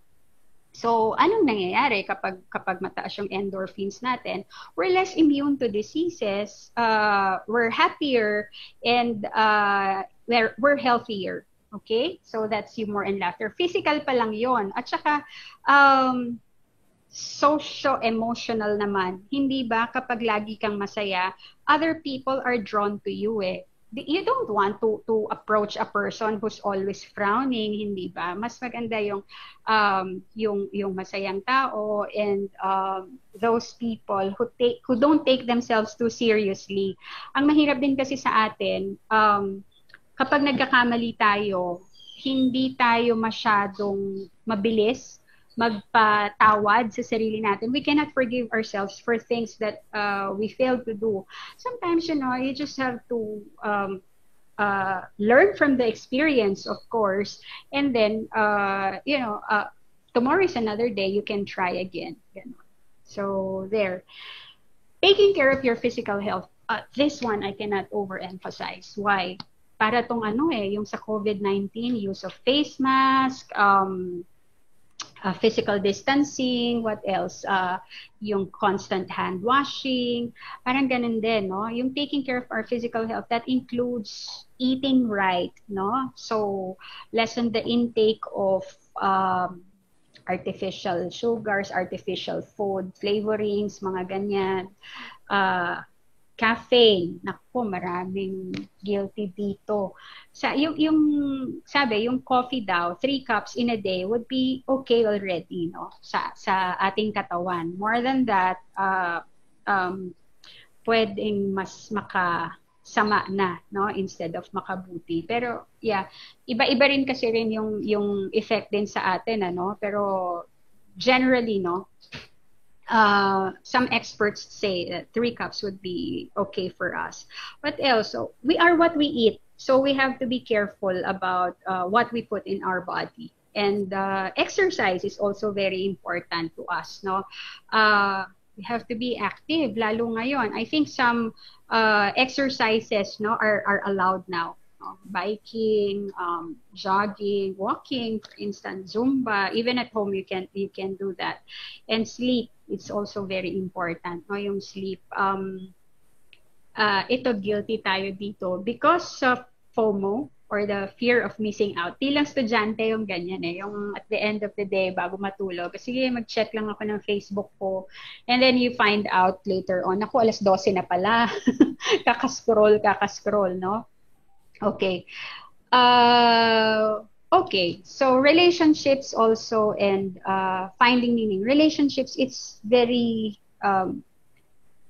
it makes us feel good, no? To know that someone loves us and that we love them in return. It need not be romantic relationships. It can be good relationships with your parents, siblings, etc. Happiness shared is happiness squared. And another way, no? This is the last one, I think, to increase positive emotion is finding meaning, no? In our experiences, whether negative or positive. And I believe that spirituality plays a part in this, diba? When we look at our negative experiences from our faith's perspective, it becomes more meaningful. It becomes more purposeful. Parang mas nabibigyan natin, kaya pala nangyari to dahil mangyayari to, no? So those are the ways to increase positive emotions. Okay. Thank you so much once again, Dr. Raiko. And now I think we can proceed with our live Q&A with our teachers. Okay. Teacher Joanne Mondala has a question. Yes, good afternoon. Good afternoon. Yes, good afternoon. I am Joanne Mandala, head teacher from the division of Lapu-Lapu City, Cebu. So I just want to be enlightened with the following questions. Actually, I have 4 questions, if it's okay. Sige, let's see. Sige po. I'm sure we can accommodate.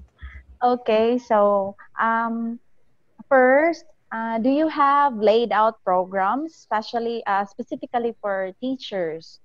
And how are we going to avail to such programs if you have?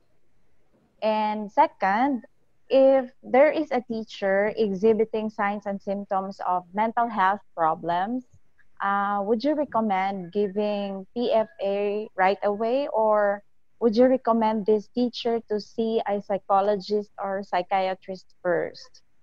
And my third question is, in relation to psychological first aid, who is the best person to conduct PFA?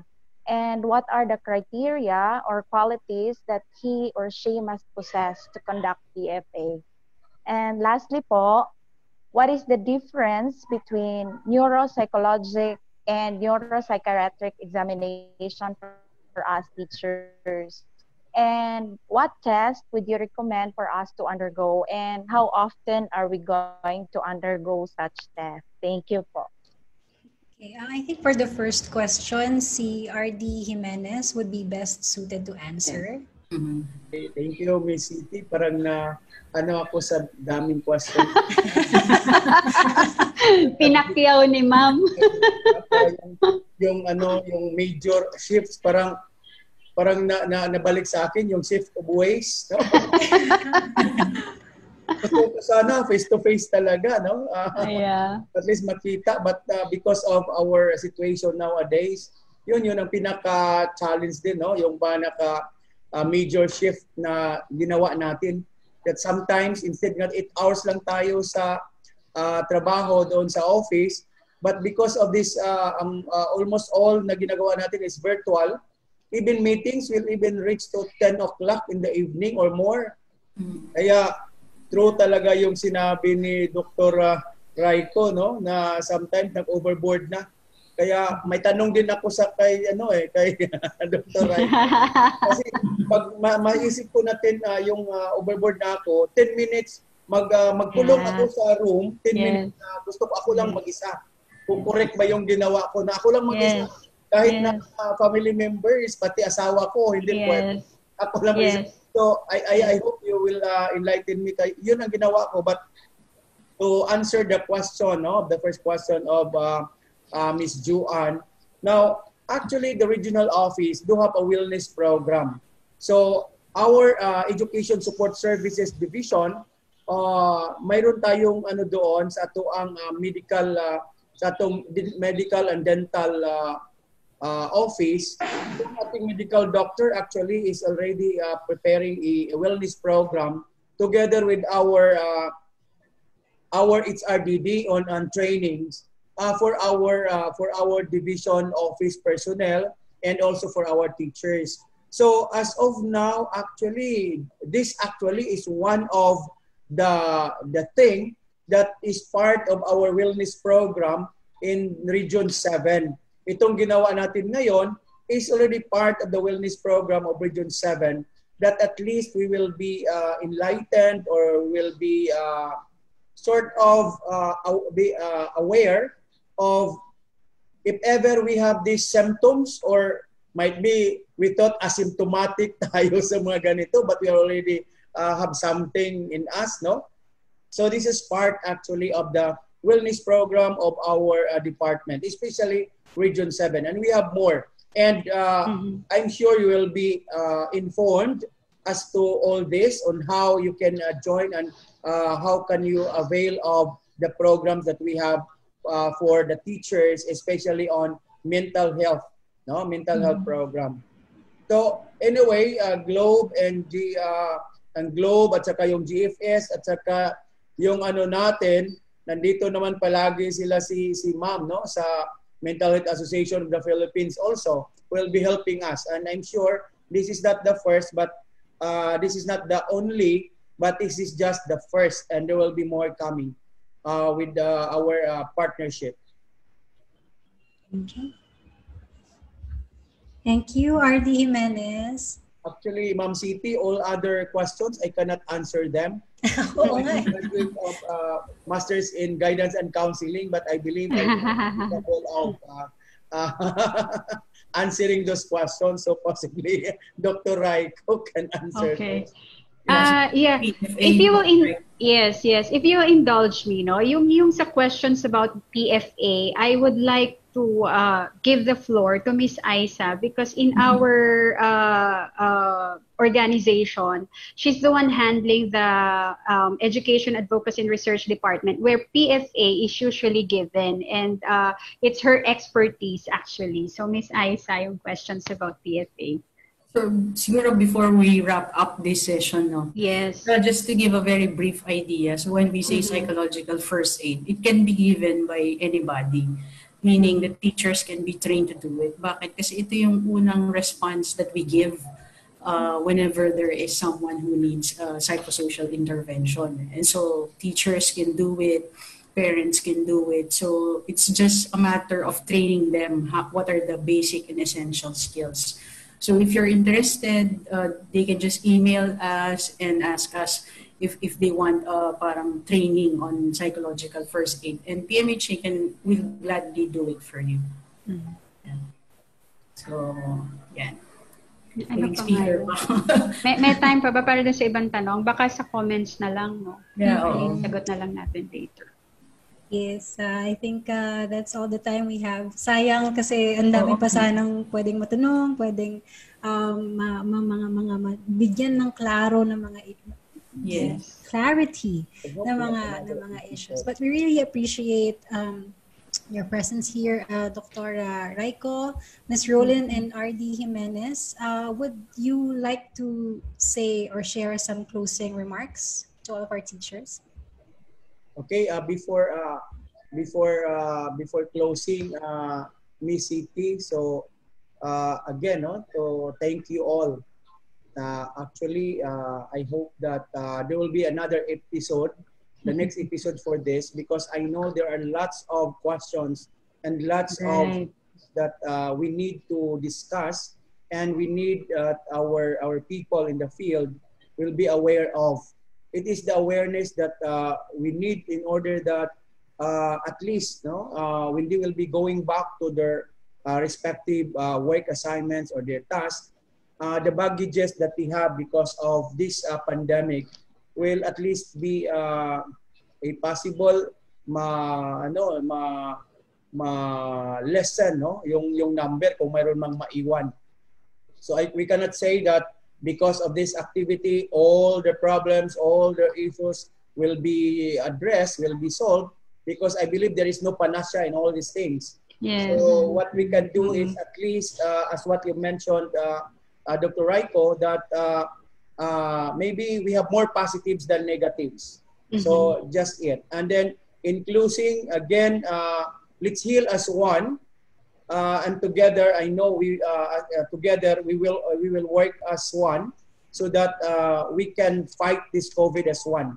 And to end also, we'll have this PO. Actually, ang inano ko yung acronym na PO. So what is PAW? So we have to pray, act, and win. So in every day before sa bed, so I always pray and then act on something, and then I know you will win. As what Dr. Raiko mentioned, be positive, no, and tell yourself, I can do it, and I'm good. So all the time. So once again, to our partner Globe, GFS, Inquirer, and to the Mental Health Association, again, our gratefulness on behalf of our Regional Office 7, DepEd.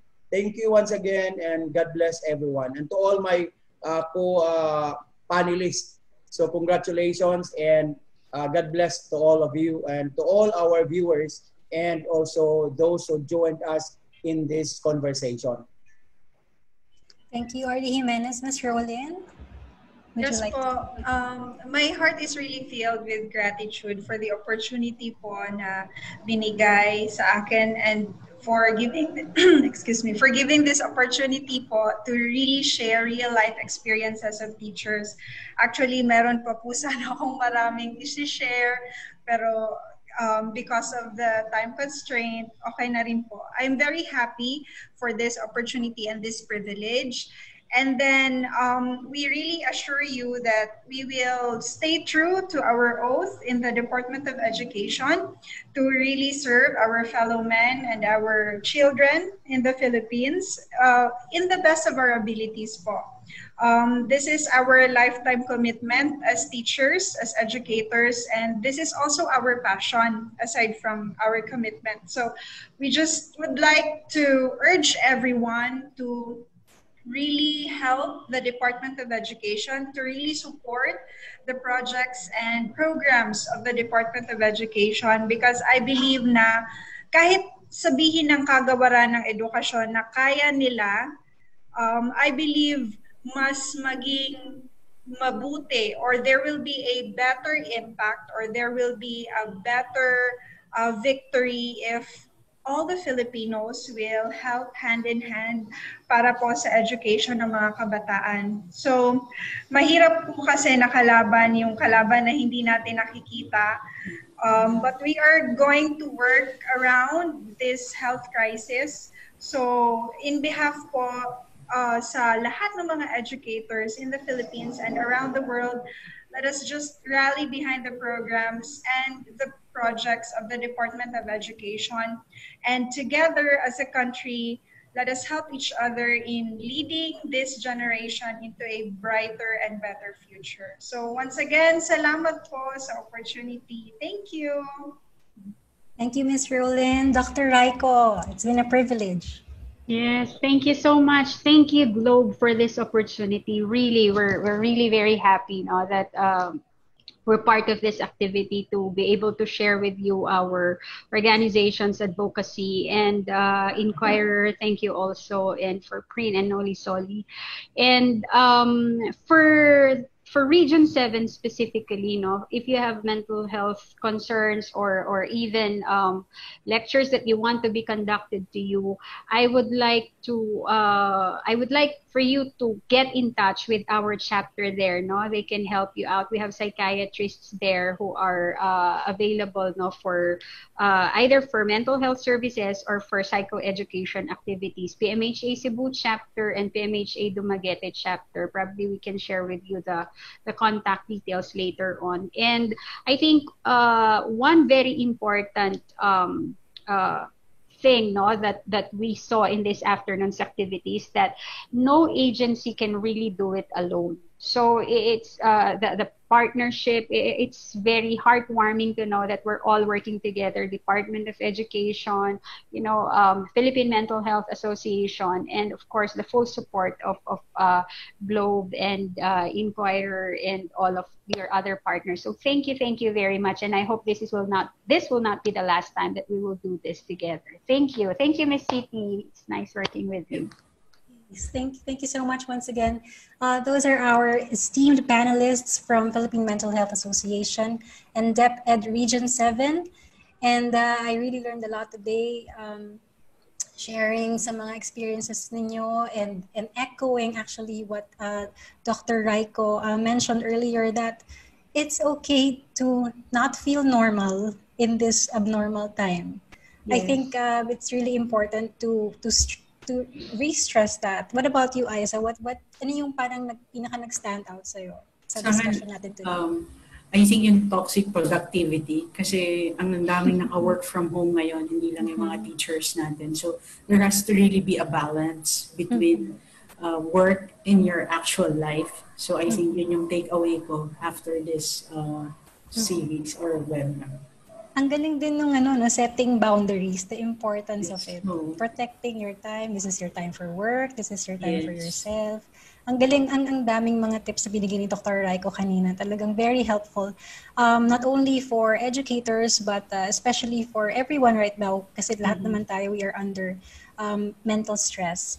Once again, thank you everyone for being a part of Inclusive, the Inquirer webinar series, produced by the Philippine Daily Inquirer, Inquirer.net, Preen and Nolly Solly, and co-presented by Globe. You may view a recording of today's webinar on this Facebook page, and also stay tuned for updates on the next legs of this mental health webinar series. Again, we encourage you to please join the Hope Bank community here on Facebook and share messages of hope using the hashtag StartANewDay. Okay, to our viewers, thank you once again for joining us. We will bring you more conversations about mental health in the next episode of Globe and Inquirer's hashtag StartANewDay webinar series. So once again, this is Aiza de la Cruz. And this is City Navarro Ramirez. Thank you so much. Thank you for tuning into hashtag StartANewDay. Let's talk about mental health, a forum for educators. Please stay safe. And here's a final word from Globe.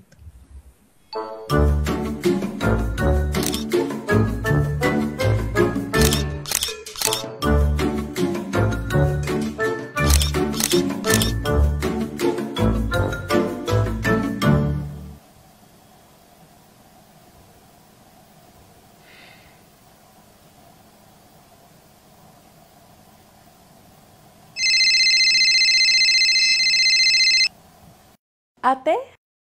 Napatawa mo ko?